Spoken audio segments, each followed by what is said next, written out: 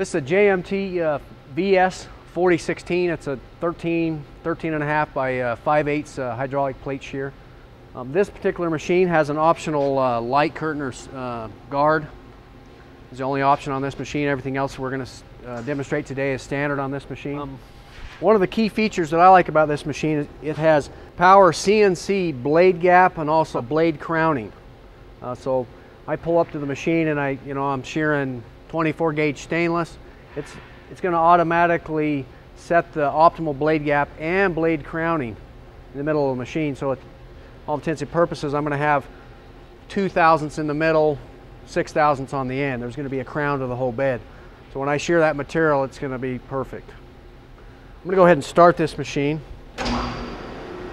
I've got 0.035 is thickness right now, like 20 gauge. I'm just going to cycle the machine once. Now, this machine's got adjustable rake angle. Depending on what I'm shearing, it'll automatically adjust that. See, right now I'm set at 0.5 or half a degree. Now I can adjust this. Now I've got a material library. Stainless. It's adjusting the rake, the optimum rake for what I'm shearing. Now I can set this in my parameters for what I want. We've got some factory settings in here for optimum, but the operator can change any of these at any time. I'm cutting stainless, but also I just changed my rake. Let's say I wanted to change my thickness, say 0.25 initialize. It's going to change my blade gap. There's a motor right here that it automatically changes that. So now we're at 0.015 blade gap, still at our 2.5 degree rake angle. I've also got my length here at 120 inches. Let's say I'm going to shear a piece here, say 24 inches. That's going to be my length. I don't want my back gauge to say, I don't want 12 inches, I want it 2 inches.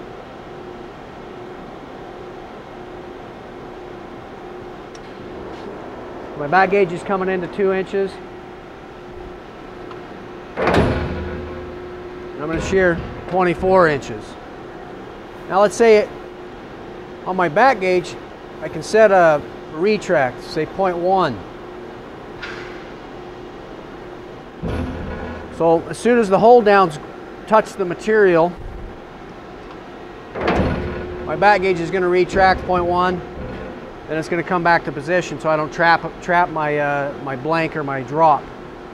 Depending on what I'm shearing, I can change my hold down pressure. If I pull up aluminum and the machine knows the yield and tensile, it's going to adjust the hold down pressure so I don't mar my material. Copper, stainless, different mild steels, it'll adjust the hold down pressure automatically, or I can change it to what I want.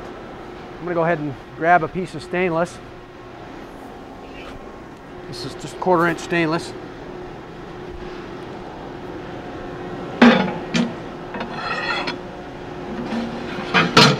I've got, standard squaring arm with recessed scale, front part gauging. I've got ball transfers built into the table. It's just standard features. We've got, you can get some optional, lot longer arms. This particular customer decided to build their own front extensions, which is fine. They did a nice job. I've got a light curtain on this machine. Let me go ahead and shear it.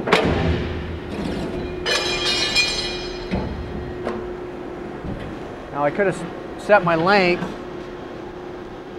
See, I took my foot off the pedal as soon as it sheared through it, but if I was doing a lot of these, I would also set my length or my part width. So we're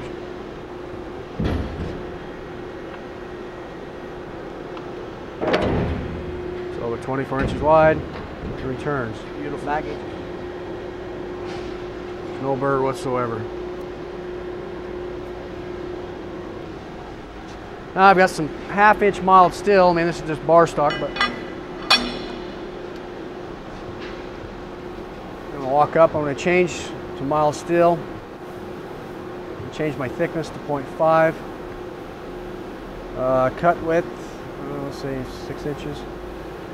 My back gauge, let's say I wanted it 3 inches.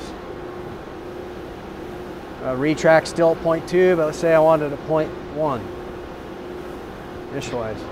So my back gauge is going back to my 3 inches. Retract there. I'm going to cut 1/2 inch mild steel, 6 inch width. So if I was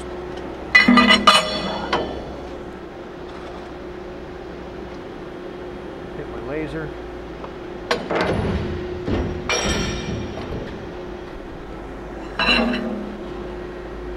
Bar stock. Pretty simple.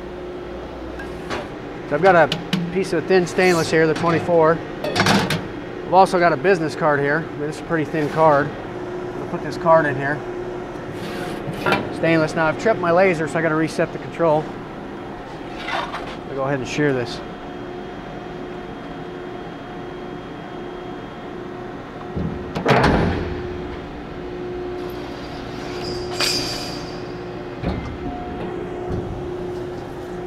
Took my foot off. Card. No burr whatsoever. That's power blade gap on this size machine is critical for shearing thin material, but it's not only changing the blade gap, it's changing the blade crown. So it affects how tight the blade is in the middle compared to the ends because of deflection. I mean, this machine's built like a tank out of basically armor plate, but 2 or 3 thousandths of deflection will affect this, but the control knows that, and it adjusts it automatically in the bed for what blade gap we have. Now on the touch control on these shears, well, I've been going into single stroke. I'm going to go into manual. Manual's just I walk up, I've got one part, I just simply want to do it. I want to adjust my back gauge, so I want my back gauge back. I can quickly just set it. I can also singly set it. I want to go to 12 inches. Initialize. And back gauge goes back to 12 inches. Pretty simple. This is just a one shear or a one stroke program. Is what we've been doing. And in that I can adjust my rake, I can adjust my blade gap, I can adjust my blade crown, I can adjust my drop or my back gauge dimension. The touch control is a CNC control, so I can program multiple shears or multiple steps, so to speak. I'm going to go to new program. I'm going to give it a name. We'll just call this demo 6, let's say. For the material, let's say I'm going to be shearing stainless. I mean, I can develop a material library, hard oxys armor. I mean, all types of different material. We can program it in there, give it the yield and tensile. Thickness, let's say, we're shearing 1/4 inch. Length, bed, let's say the first shear is 12 inches. Step repeat, I don't want to repeat, I just want to do it once. Okay, I want to add a new step. Length, let's say I turn my part, it's no longer 12 inches long, let's say it is 120. Back gauge, I don't want it at 12 inches, I want it at 4 inches. Step repeat, I only want to do it once.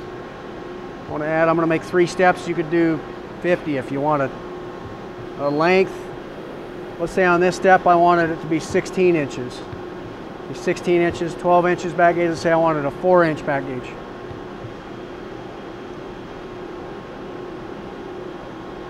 Save it. Demo 6, I'm going to go auto. It automatically set in our blade gap. We're 12 inch flange, stainless steel, 1/4 inch. So our back gauge is coming into our second position. I mean, plus or minus 2 thousandths on our back gauge. 120 inch length of shear.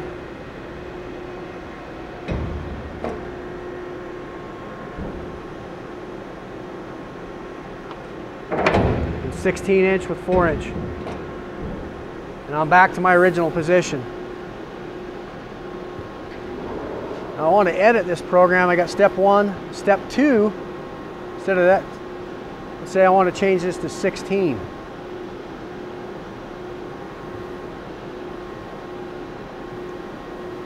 So Step 1's 12 inches. Step 2 is going to be 16. Step 3 is 4.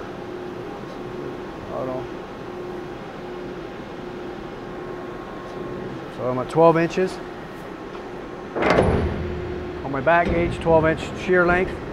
Okay, we're going to go to 16, the one I edited on the second program. With 120-inch shear length, we didn't edit that, we could. Then we're going to come into 4 inches with 16-inch shear length.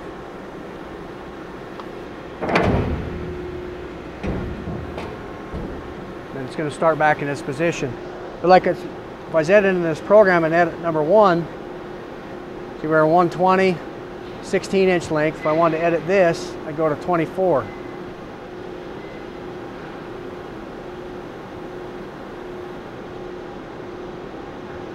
Auto. So position.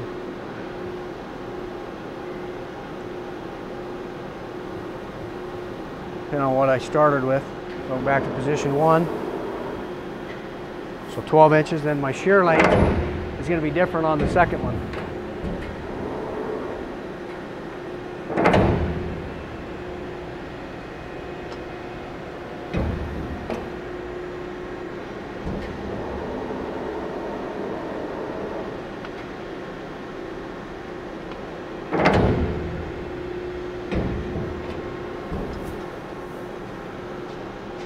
We go back to single stroke. Guy walks up, aluminum, fix it, change my thickness, 0.02. That gauge goes back to our program position. Rake angle changes.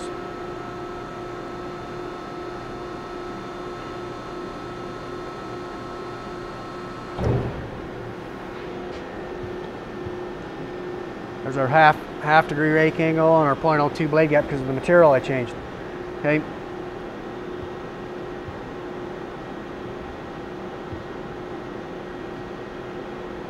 I go to my home screen. I could have saved programs, or I've got my calibration, I've got my material list. Material list, I can develop a whole product list or material list. Program list, I've got all my programs. I can save them and pull them up for later use. You say you got a particular product or a kit out of a sheet. Trying to get sheet utilization, you can pull up that and run it. But it's a very nice machine.